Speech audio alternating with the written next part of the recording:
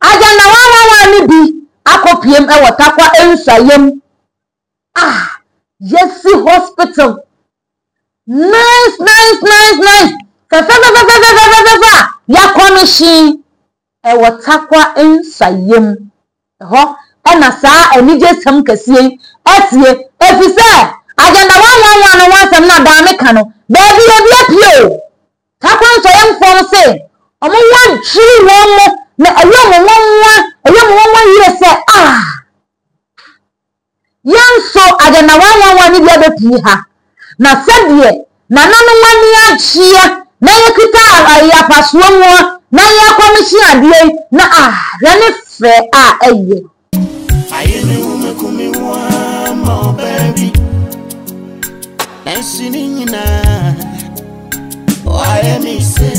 A Christopher Bibia, this is the time when Dr. Alhaji Mahama Bawumia, the Muslim.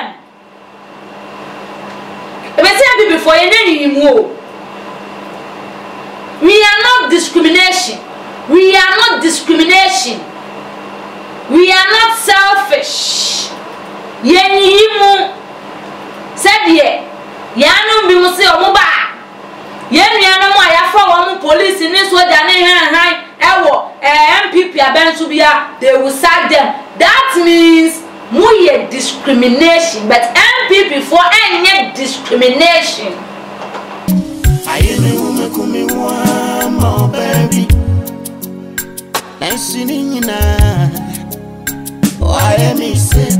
Alright, Bomidi Zakna Menjo, so Andamu. Keep it locked, don't change it. Keep watching Aárrògant TV, #1 in the nation. What's it? Ebusia for mema obibia aha edeba Aárrògant Politics TV. Me amedi dwumedi ho chia me dia de akua yebo a obetimi so afrem AY papa me fasa akwenye so ede nchia kese ede amaye mampanyini na ma adodankwa ekufu ado Dr. Alhaji Mahama Bawumia nyankopon onhira mo me fasa akwenye so ede nchia so ama ya hrefo ne yetiefo ne wona da ne da omo subscribe Aárrògant Politics TV nyankopon onhira mo onkoso wa entonsupa emfangu mabrabo so se da ne da mo subscribe Aárrògant Politics TV. Mama ni tu ya se ewa mi nyaji edwase na metena sede a na eye aban no nwuma pa wa ye ho da wubo e na ye bebo de a kire wiase afa na nyina de bia me ka se party no aban no ba na wo ye ni yi a ewa meka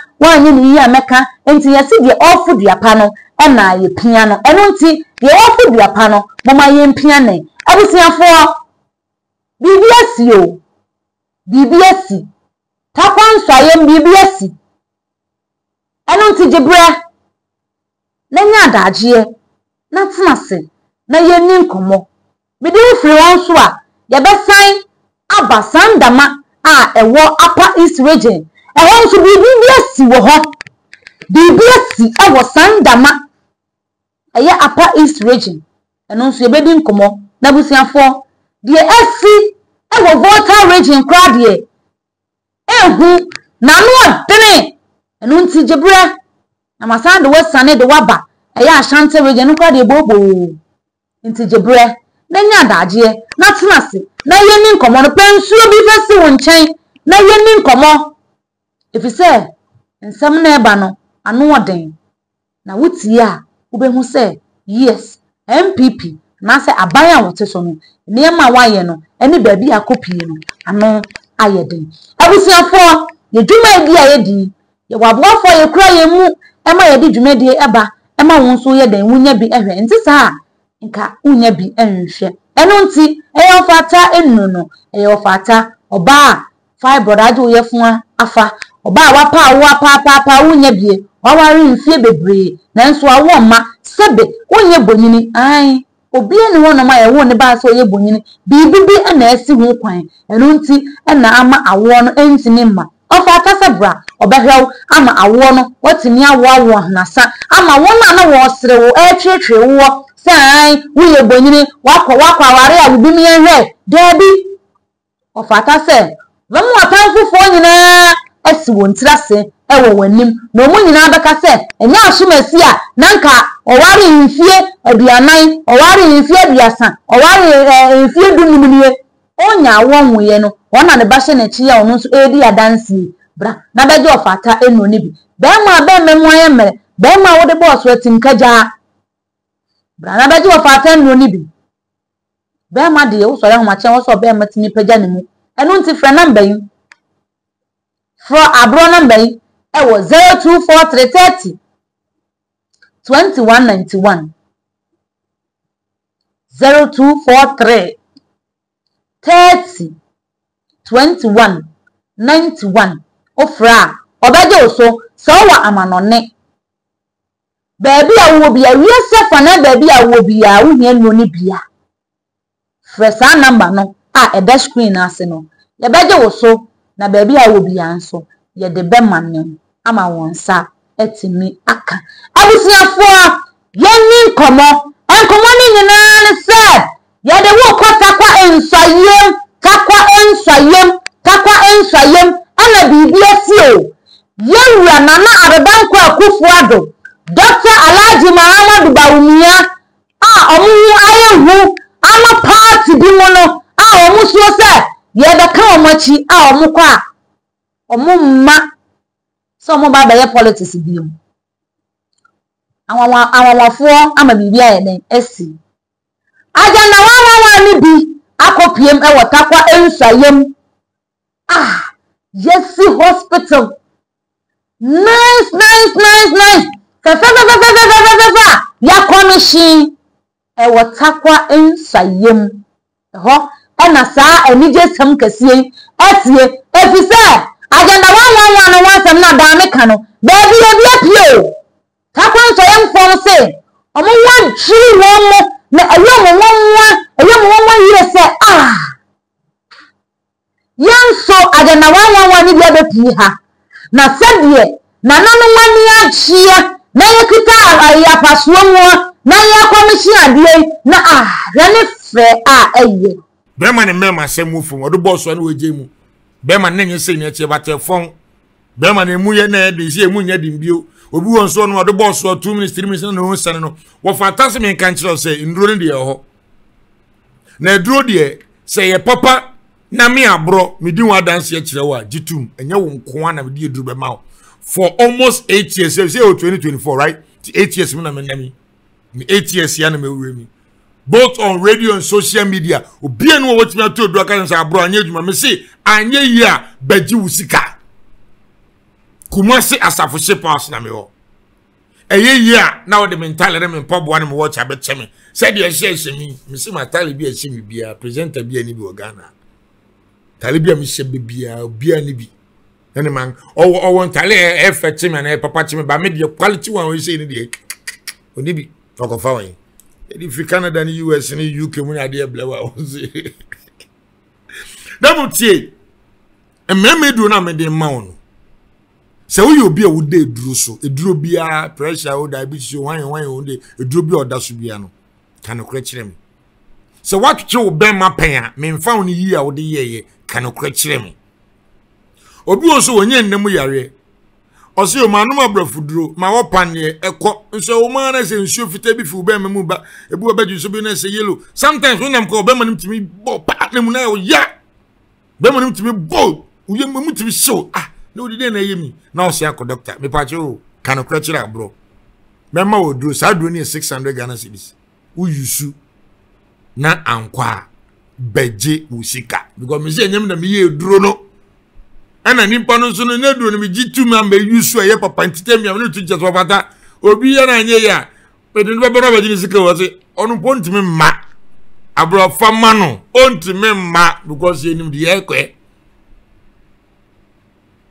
me no man na wo screen is 0243302191 edini ye mawuli ekpe Peter eno na mobile money number eduru ma bo no board ya kire koko ye 600 se osisi na ye 600 be ma na for no pese kesi 1005 emu nya din no pese mu odin 1005 o de boss so anu weje mo me mo sore me so ne 2006 ye post di Abraham on na 500 misrew se watwetwe ho pen wonya ndam yare pen wo de duro so anu so edu ne 600 Ghana cedis nti wa wo dodo a wo hia na wa ye mobile money wa ma me odin wa address any phone number na ma post the amount be post to 7 working days and I want sabet me aka 7 working days minimum intro chat because I na post office for na dey ba and I tell me a conso 7 working days ni do bia me the money bia so na idea na set me na my voice message amount as to say there ube issue no efe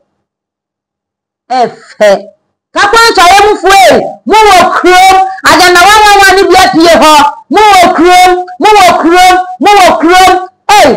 o kwaja yarha ukita wa insurance o de kwa ya da hwel o de wa insurance kwa ya da hwel free health insurance e free se bia duro na ya pa na bi ni ho ana no ya ba twra ma se bia wumi age krata ne so ka be kokram se na no e bre atwa ma se nkoto san 2 cedi ana me se menti nkofo 2 cedi ewrade nyankop na de omode ma me ni momu hospital oni momu bo odin chali ya twra ma me se me nko abonten nya den enkoto no bito no 2 cedi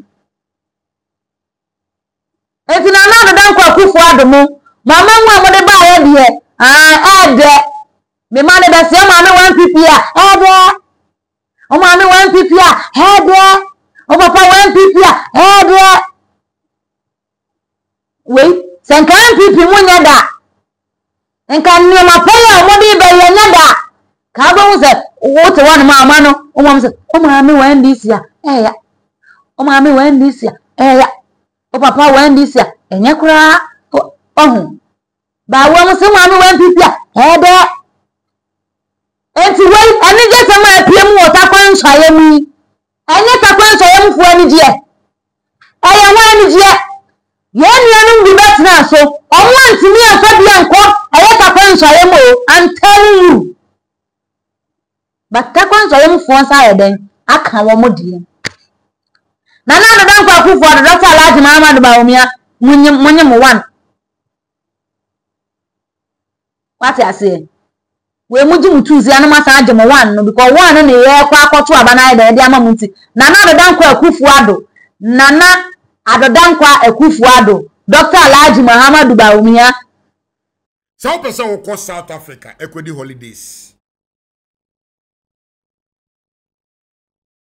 from Mr. Mike of South Africa hotel reservation obey the amount unduane obedi ni nyina be Ghana duane opebi o me o hotel me kodo South Africa wan se no meka no me pacho enya de okoma wodwuma ye nti enfan tutu se me ko South Africa ko ye edwuma sem ne mbaye ti se holidays se bi o pese of South Africa ko sire obi o pese otu kwan o pese ami e wo ha wo nu obusuo company o den o number ne plus 276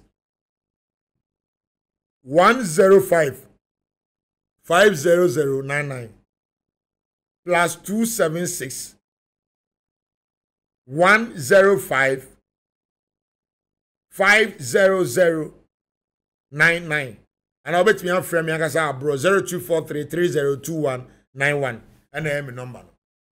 We have number so that screen is on the South Africa number no plus 276 1055 009.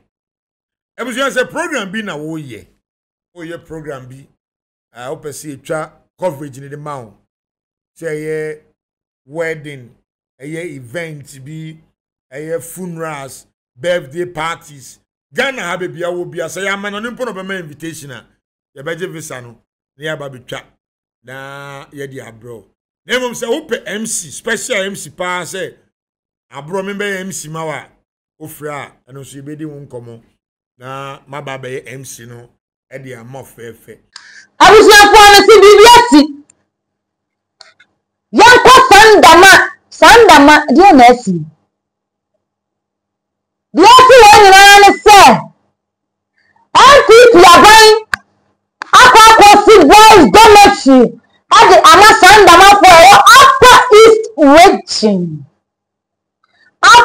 region ho na sa de we asie dia si wo no dia asi ewo upper east region ewo sandama boys dormitory yesi ede ama wo mo eno no